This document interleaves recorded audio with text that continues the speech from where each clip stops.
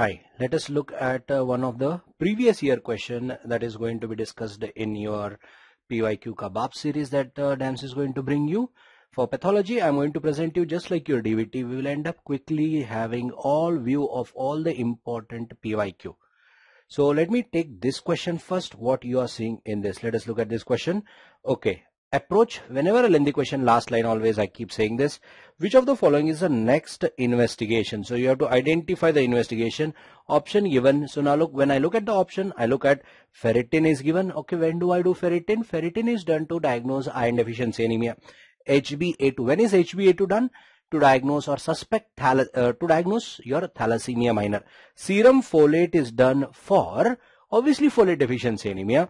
Homocysteine levels can be increased in B12 deficiency anemia, isn't it? So this is what is the idea. I have not read the question. I have ended up having a gross idea. Now when I look at the question, I have to make a diagnosis. Either am I suspecting iron deficiency in this, or am I suspecting thalassemia minor in this, or I am suspecting folic acid deficiency, or I am suspecting homocysteine, basically B12 deficiency in this. This is how I'll be approaching. So I'm going to make your questions very easy. You know, if you have this approach, you will end up getting the questions very easily done. And also you'll end up having no stress at all for solving previous year question. Okay, let us see. A woman presented to OPD with fatigue, not required because all of them will have anemia. CBC shows hemoglobin 9. I can understand. Reduced MCV 60. Now look at this, straight away my C and D are ruled out because both of them will be macrocytic anemia. MCV is decreased, so I am ruling out C and D in this. Now RBC count is 5.2 million.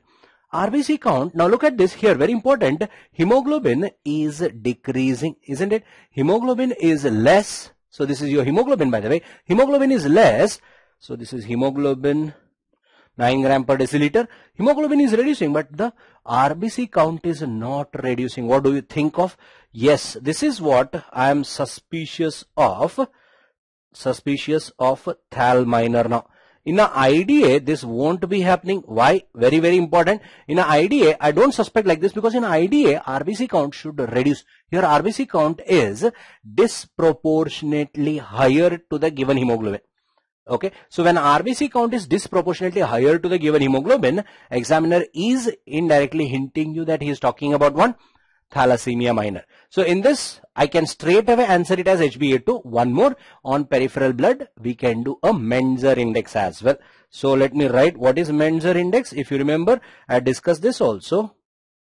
Menzer index, tell me, Menzer index is ratio of MCV divided by RBC count. MCV is 60, RBC count is 5.2. So I would say 5.2 into 10, 52.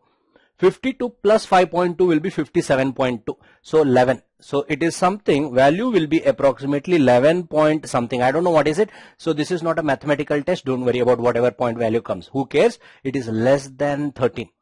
So the moment Menzer index is less than 13, so if it is less than 13, I am definitely suspecting one thal minor in this. What do I do, sir? Yes, I will end up doing hemoglobin A2 level in this patient. Same question they can ask you now. What will be, which HbA2 level will diagnose this condition? Answer will be 3.5 to 9% of HbA2. Now, if suppose this woman turns out to be thal minor, next what will be the question? What will you do next? If she turns out to be thal minor, we have to screen her husband as well. If he is thal minor, then if he is not thal minor, no problem. If he is also thal minor, then what? We have to check for what? Whenever there is a pregnancy, we have to do an antenatal or prenatal diagnosis. So by amniocentesis and check whether the fetus is homozygous or heterozygous. So now look at this, one small topic, but you have ended up what? Learning 3 or 4 or 5 questions. 3 questions on thal minor we studied, and how did I rule out? You ended up, for every question you will learn many more questions in PYQ Baap series. Do not miss pathology session. So we'll be seeing soon there.